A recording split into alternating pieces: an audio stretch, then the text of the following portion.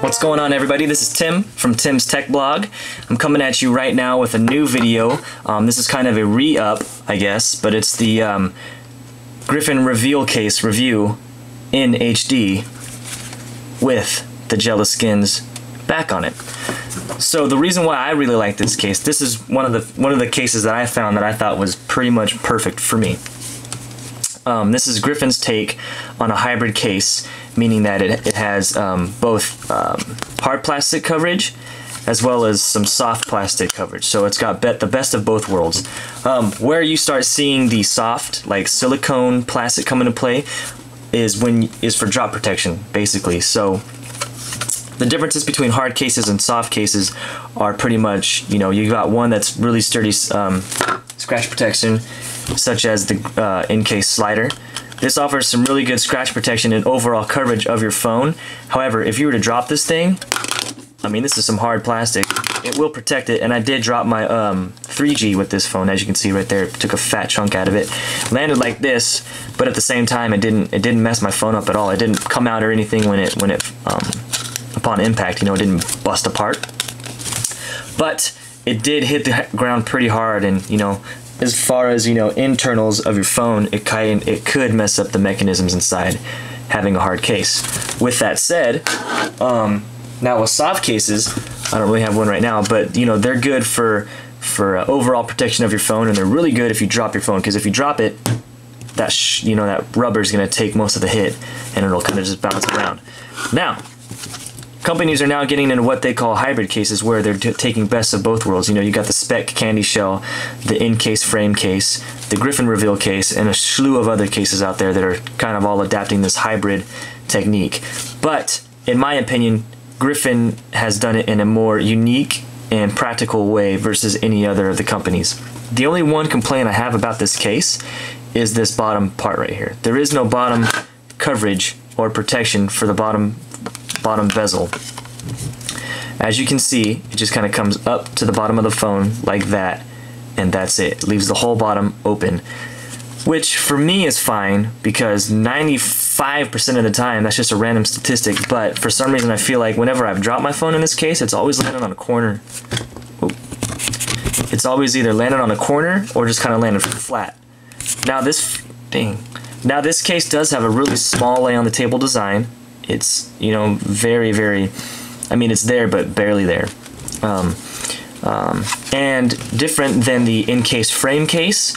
The in-case frame case does the hybrid thing really, really well, but my only complaint about that case is that where the sides, where the rubber is, it's all rubber. The in-case, or this Griffin Reveal Case, kind of goes the extra mile by taking the entire, where the plastic backing is, and wraps it around up to the very part of the bezel right here. So that rubber comes all the way up. It's equivalent to coming up to where that bezel starts meeting the top of the phone, but this still has a lay on the table design. The cutouts are very, very solid. This top piece, another complaint I do have about this case is that Griffin should have gone the extra mile by wrapping it like they did around the sides here, having the plastic come over the sides here. They should have done it with the top, I feel like, because the top is very flimsy, it's very rubbery, and for those that put their phone in their back pocket, or even in their pocket in general, this tends to kind of snag and lift up a little bit, and over time that tends to stretch out, I think. Hasn't really stretched out on me, but I can see that being a problem for others in the future. But let's go ahead and get into this. That's my general overview of the differences between the two cases, what hybrid cases are.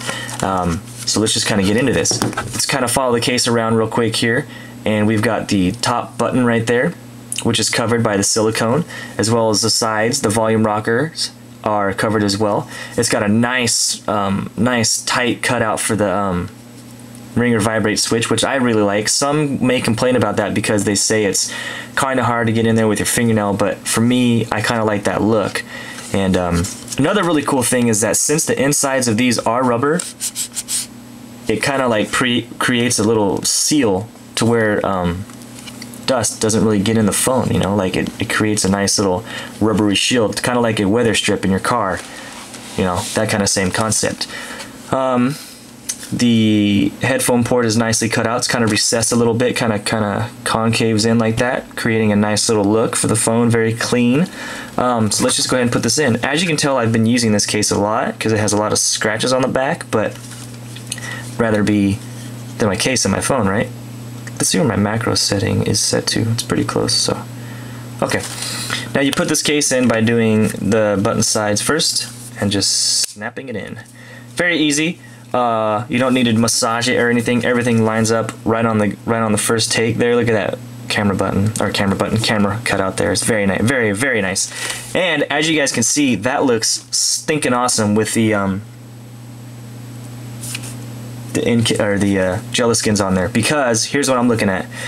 With the Gelaskins, everything kind of stops up to the top here. Let's take this off real quick.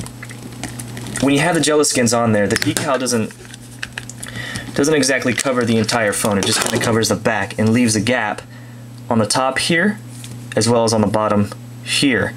Now, with this case, and I'm really glad I'm doing this now because I probably wouldn't have thought about this anyway, but with this case on, it completely covers that little gap that the phone has between the Gelaskin and the frame of the phone, and it looks super clean. I mean, that looks just like a big decal on the back of the phone, and it's coming through nicely. There's no watermark effect. As you can tell, I'm pushing. It's not touching the phone at all, and even if it is, it's not like it's sticking. You know, that's how you get the watermark effect.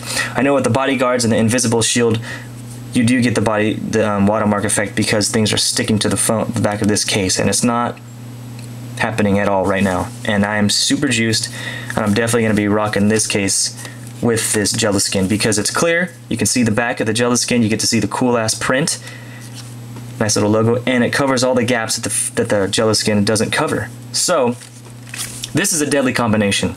There are some of you out there that were expressing some concerns about the bottom part not being covered, but I assure you, I mean, that's not that big of a deal, to be honest.